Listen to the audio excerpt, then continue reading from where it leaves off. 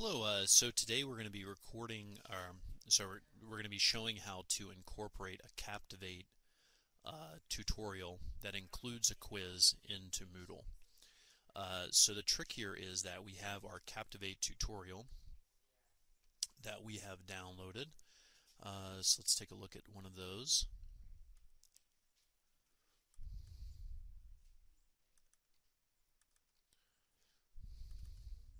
Okay, so the Captivate tutorial should be in a zipped format. This zipped format is actually created by Captivate. It has a lot of different files in it, but basically it's set up in the exact um, uh, it's set up in the exact structure that is needed by the Scorm component in Moodle. So you don't want to change anything in this zip file. Okay, you want to treat this zip file as a single file. All right, so they can be fairly large because they include the video itself. Okay, so the actual video content inside the Captivate file is included in the zip file, so they can be a bit large. To mitigate the upload of these, you'd want to be on the local network inside the school. Your internet speed is going to affect how long it takes to upload. So if you're on like a cell phone connection or a 3G connection, it's going to be a long time versus being on the school network. You're only working inside the school network itself. It's going to take a much shorter time to upload. Okay, so let's go ahead and now we're going to go into the Moodle 2.2 interface. So let's say that I have this here. We're going to go ahead and go to the Add Activity. Notice I'm inside of a topic, so I go to Add Activity. I go to Scorm Package. Okay, and we're going to call this working with Windows folders. The title, of course, is up to you. Okay, so we're going to call this. And this doesn't reflect the actual content that should be added in. Of course, you need to look at the style guidelines of the course you're working for to see exactly what to do. This is just as an example for how to add Scorm content.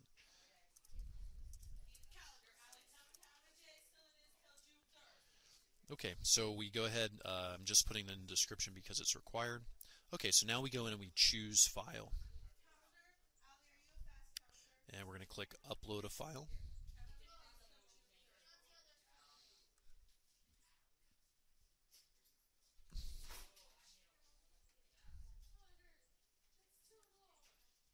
And then we're going to locate that file on our local computer. Remember, it's the entire zip file. So here I have the Windows folder presentation. I'm going to go ahead and click Open.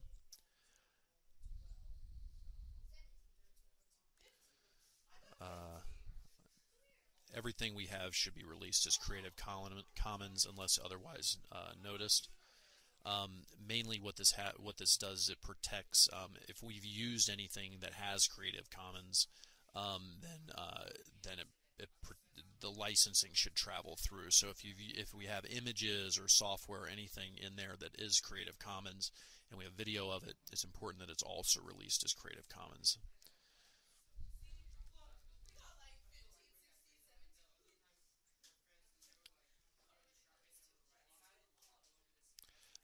I'm going to go ahead and make the file name the same as the one that I'm uploading. Okay. And I'm going to click Upload this file.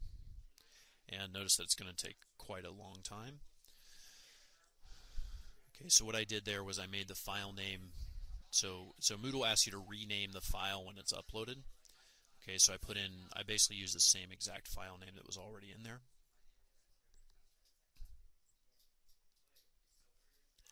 Okay, so it was a very quick upload, and that was 25 megabytes. Okay, so restrict answering time period. Displayed package. I usually like to do new window only because when you click on something in Moodle, it's nice to keep the original Moodle course or a file, like whatever page you're originally on. It's nice to keep that in there. Okay, so we have the grade settings. Remember that this is going to be a quiz, so these are all your settings. So this is going to be course specific and is something that the actual instructor might want to come in and change later on. So we keep pretty much all of these can stay as the defaults unless the instructor wants to change them. And let's go ahead and save and display.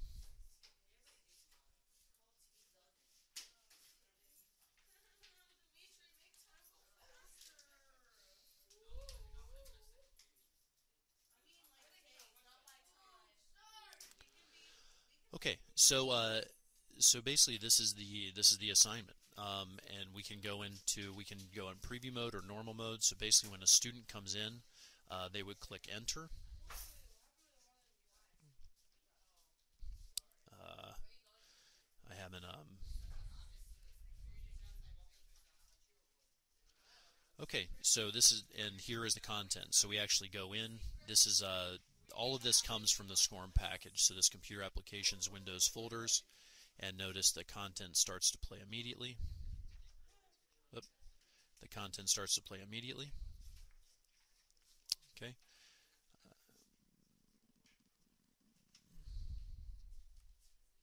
Okay, so let's say that the student finishes watching the video. Okay, and then they're on to the quiz. So once they go ahead and take the quiz, notice that on incorrect it actually shows them that it's incorrect and then continues.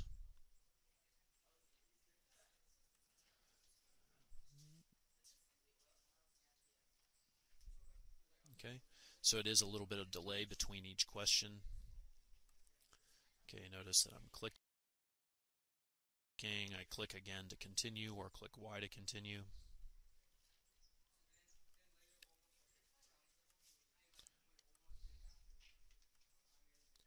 It tells them if each question is incorrect.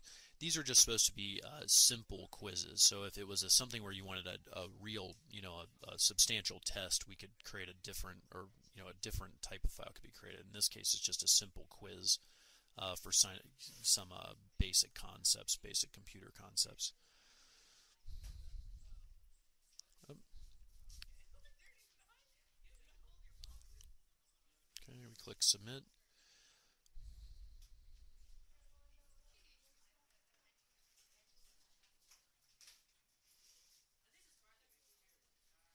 Okay, so this gives us our final score. It gives us our score on the quiz. We click continue, or we could review quiz, and that's it. Then the student can click exit activity or shut the window. And when you finish viewing this resource, we click return to course homepage. And basically the score from that quiz will then show up in the student's grade. Okay, so that's how you add a Captivate Scorm, a Captivate package to Moodle.